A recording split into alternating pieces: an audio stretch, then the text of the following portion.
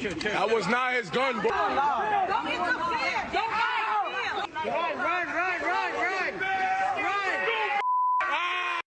That was a crowd of people helping a suspect escape from New York City police this week, the same day a teen violently attacked officers trying to stop him from jumping the subway turnstile. Let's welcome to the show retired NYPD officer Bill Stanton. Bill, great to have you. I just want to start with your 1,000-foot view on what's happening, not just here in New York City, but other Democrat-run cities across the country. Crime is running rampant right now. We see images like this, videos like these almost daily.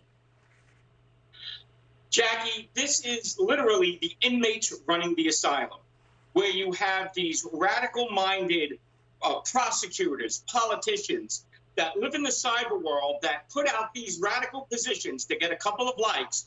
But in the real world, you know, the people they say they want to protect, the black and brown people, those are the primary victims of these crimes, where it's okay to fight a cop and help the bad guy get at the cop. I feel like we're in a bad Mad Max movie. I know, that is what it feels like. And I have to tell you, that is exactly the analogy I've used as I walk around New York City and I watch what's going on around me. Having said that, on Fox and Friends this morning, a former Army Ranger, Special Forces op, Tim Kennedy, was talking about what the problem is with the defund movement, with where our police stand in this country. I just want you to take a listen to this.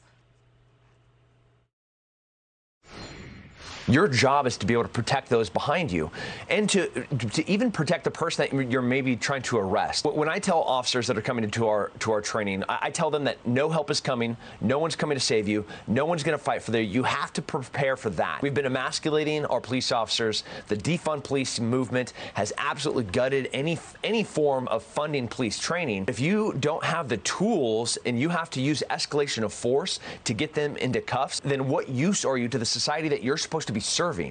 Sir, your reaction to that? I talk to NYPD officers all the time who tell me essentially their hands are tied, they can't do their jobs, and that's why situations like this arise, because they escalate. But basically, it's sort of this movement that has taken over, the ideology that the criminals understand, as you said, that they can run around and do whatever they want without consequence.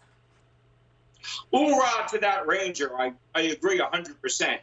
Between the no bail laws, between the new non-compression, even if you grab a perpetrator by mistake while you're fighting and you put any compression in the diaphragm area, in many cities and states across America, you can not only be fined, you could be prosecuted and go to jail. So what's happening are these cops who are reluctant now to take any action. When they take action, they're not fighting to save their life. They're fighting in their mind to save their job. And what that does, it puts them and their partners in danger.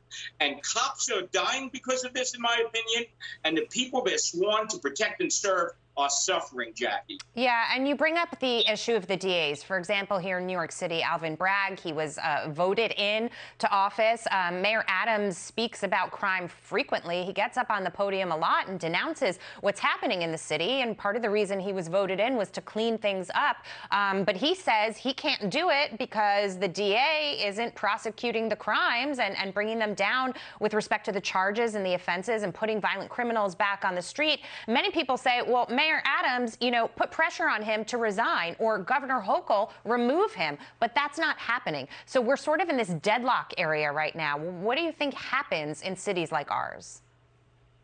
Well, what you're seeing is the political class passing the buck because nobody wants to put their political future on the line while our cops' lives are on the line. And what's happening, what we're seeing pervasively throughout law enforcement is cops are finally understanding that I'm going to go to jail if I do what I was sworn to do. Exactly. So they make the same paycheck no matter what. A cop never got in trouble for crime going down. I mean, they get in trouble when crime goes down because that means they're fighting crime. If crime goes up, they don't get in trouble. So they're going to get that check no matter what happens. And that's what I'm afraid of. And basically what the officers tell me is that they just don't want to get in the fray. They don't want to take on that kind of liability. That's the situation that they're in. And not only do you have tons of people retiring from the force, but you've got young people saying, why do I want to go into this profession? Why on earth would I want to do this? And they have a point. Bill Stanton, good to see you tonight. Thank you.